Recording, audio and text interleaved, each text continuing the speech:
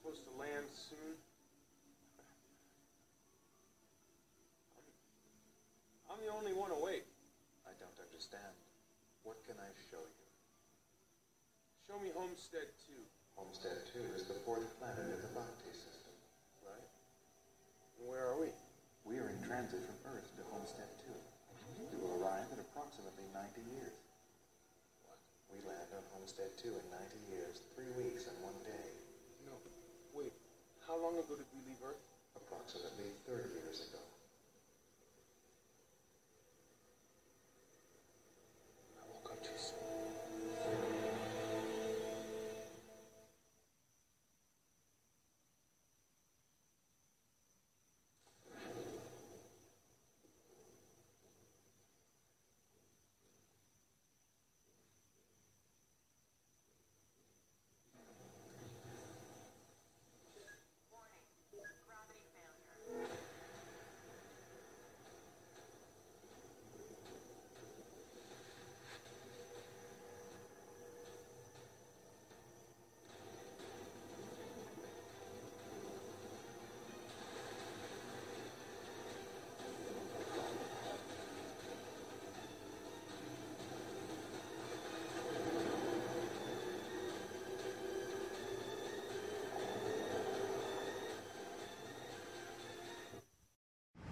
Aloha! This is Trinidad, your island man, coming to you live from Hawaii. Yes, I just finished seeing Passengers. If you recognize the shirt, it's also the shirt I was wearing when I saw Assassin's Creed today on the 22nd of, oh wait a minute, yeah, the 22nd of December.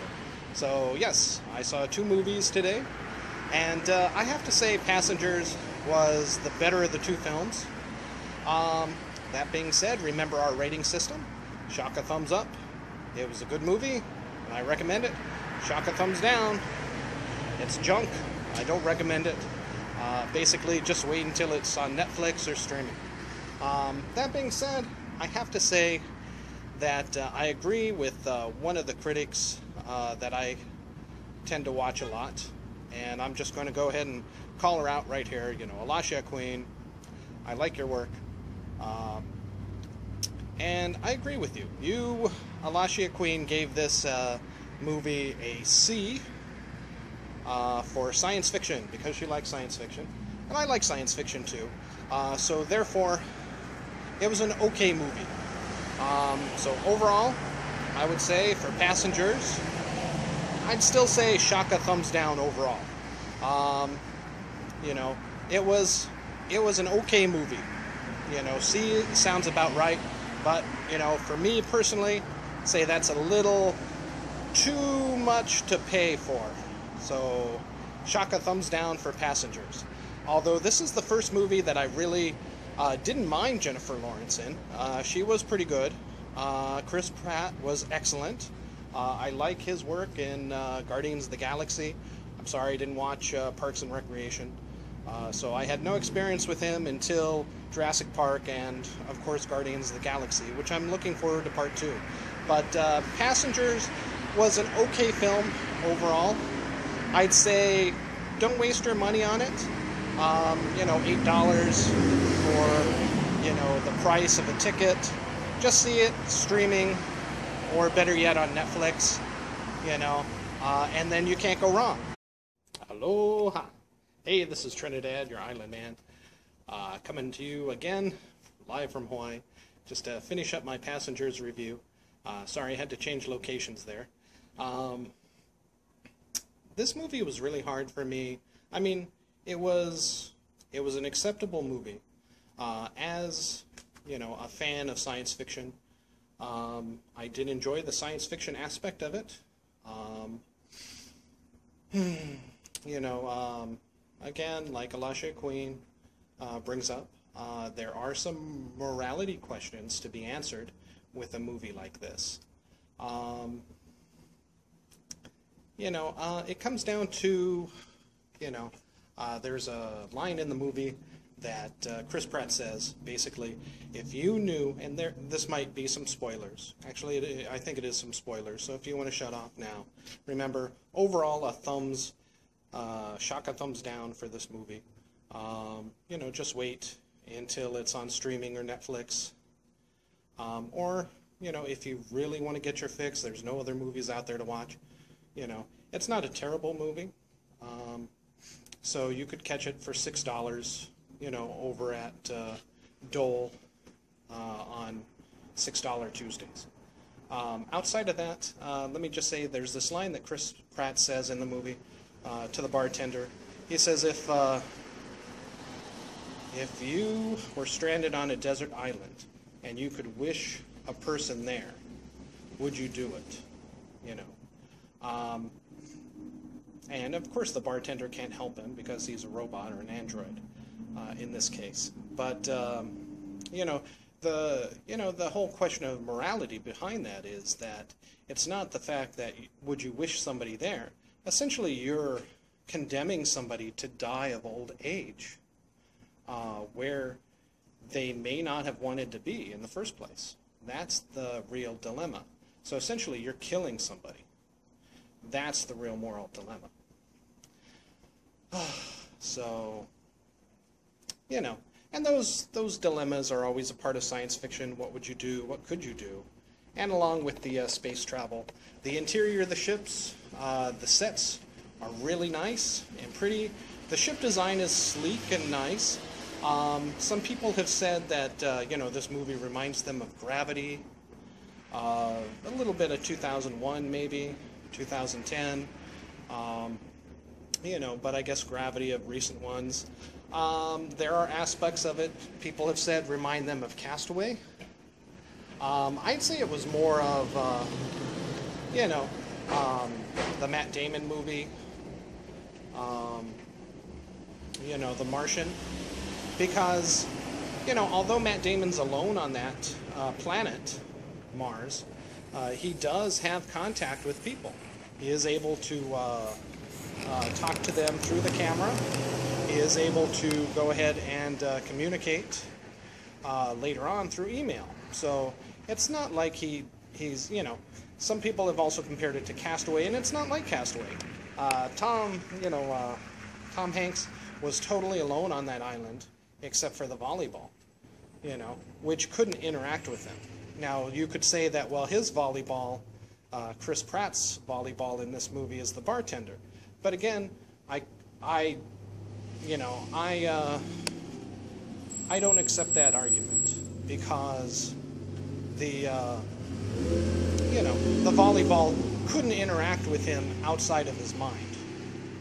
You know, any communication he was having with him was all in his imagination. The bartender was a fully realized robot android, which could actually communicate, talk to him, tell stories, and, you know, come on guys, let's go there. If that bartender android was a female, would he have really needed or felt the need to wake up Jennifer Lawrence? You know, that's the question, that's the moral question I submit to you. Now, the fact that he didn't have any legs, you know, or the android didn't have legs, okay. But, you know, in the end, he didn't wake up another guy, you know, for friendship.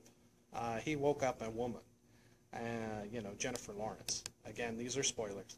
But again, if that bartender was a female bartender, you know, which looked pretty decent, you know, in the trailers, you know, that's where I got to draw the line. It's like, well, wait a minute. You know, what did he really miss? Because he was having, you know, fine conversations with them. What he was missing was the intimacy. You know,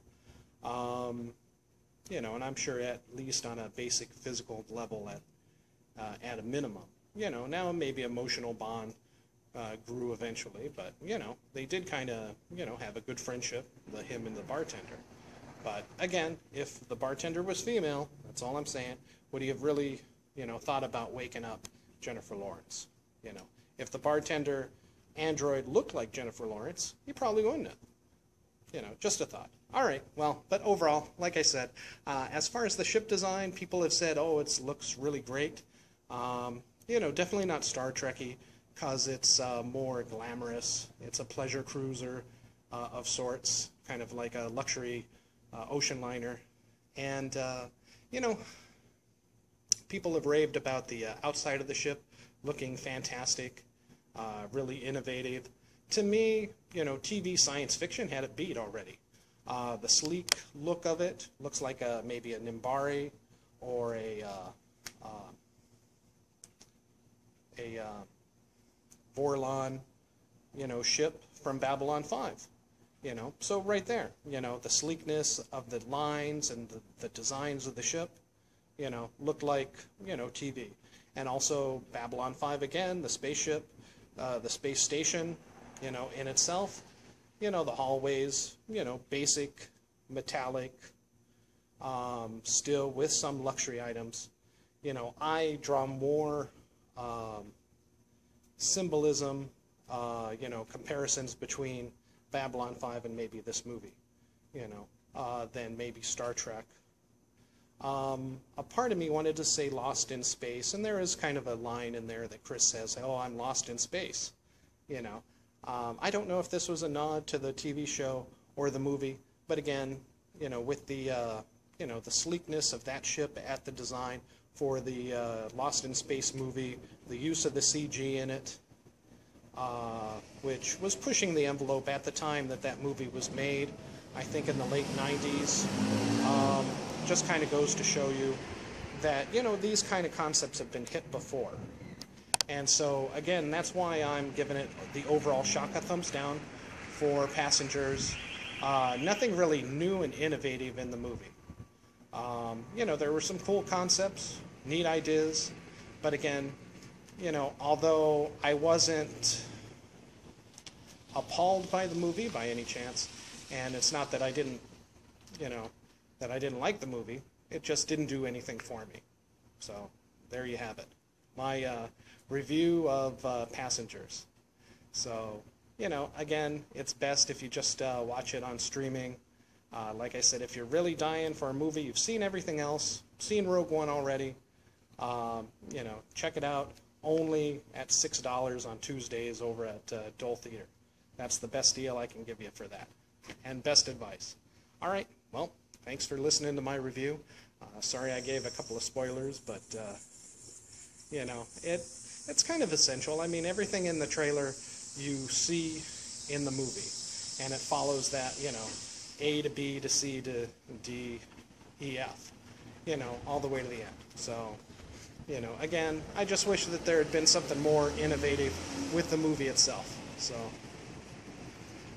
then maybe it would have got me a little bit more satisfied. Overall, like I said, I don't dislike the movie. It just, you know, for full price, you know, even full price matinee over here, I don't think it's worth it, which is why I'd say $6 at the most on the discount, you know, Tuesdays, maybe Thursdays at Consolidated, I think, if they're still doing that. I know Dole's still doing Tuesday, so check it out there for $6 if you really want to. But again, there's no rush. This is a movie you can see, you know, at your leisure on Netflix later on, or check it on streaming, you know, when it comes there for $5 or $2 or whatever. You know, you can pick it up at iTunes to rent it. All right. Hey, thanks a lot. And remember, aloha.